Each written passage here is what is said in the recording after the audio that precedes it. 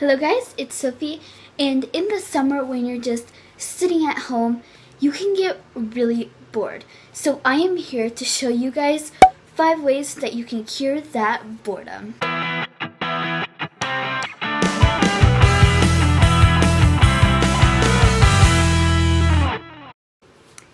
Tip number 1 for curing boredom is to read. Reading is great because it might not always sound fun to read, but once you start to read a book, you get sucked in and eventually you'll just read the whole entire book. Tip number 2 on how to cure boredom is to cook. Cooking is a great way to cure boredom because it takes a bunch of different steps, and you never know how long it takes to cook something, and it just takes a lot of time and effort. Tip number 3 on how to cure boredom is to make a DIY. DIYs are easy because they have step-by-step instructions, and most of them you can do with just any household items. So just look on the computer, type in easy DIYs, and see what you can find. You can find a bunch of stuff, and DIYs take a lot of time and they're super fun to make. Tip number 4 on how to cure boredom is to play an instrument.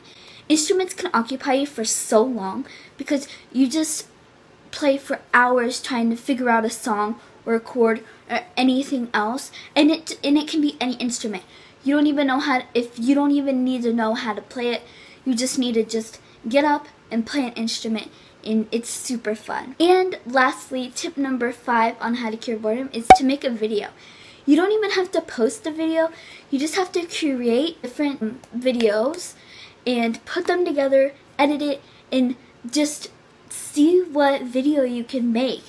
Videos take a lot of time and effort to edit, especially, and just to get an idea, jot the idea down and make a video about it just takes a lot of time. It's just a great way to cure boredom. So yeah, that is it for my video on 5 ways that you can cure boredom. I hope this helps you when you get bored. If you liked this video, please give it a big thumbs up. And if you want to become an official fan, all you have to do is hit that red subscribe button down below. And while you're at it, hit the bell right next to the subscribe button to be notified every time I post. And it would really help me out if you guys would comment down below your video suggestions on what you guys want to see me do next. And yeah, I'll see you next time. Bye!